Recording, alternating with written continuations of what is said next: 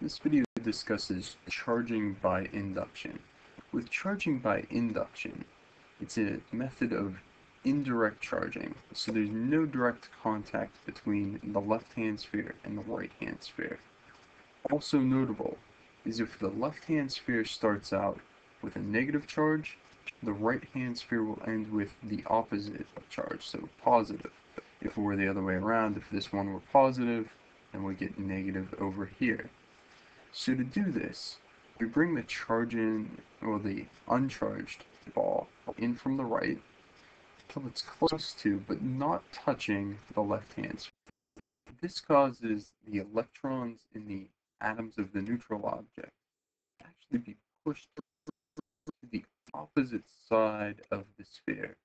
So what we have here is two areas within the same sphere where we have a positive charge and a negative charge. The sphere itself is neutrally charged, so we have -4, -4, and +4. The total thing's 0. It's neutrally charged. This hasn't been charged yet. This is only the first step. The second step is to connect these with a conducting wire to the ground. So we go down here to the earth. And once that happens, we're going to see these electrons. Now, these electrons are being pushed away from the electrons in the left-handed sphere.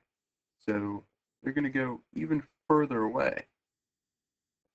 So they see this conducting wire. They see that it's a path further away, and they're forced down it.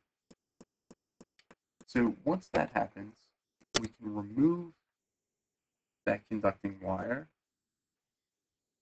and we can move the right-handed sphere away, and now it has a positive charge.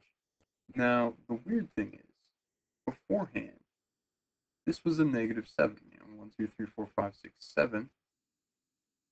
Now, afterwards, it seems like we have a -7 and +4, so a -3 charge. So it seems like charge isn't conserved with induction. But what in fact happens is these other 4 electrons end up down in the earth. So the total charge is conserved because charge flows down into the earth. Now these electrons here are free to use, by anyone. So, if someone else has to charge something else by induction somewhere else, well, those will come up and, charge that way.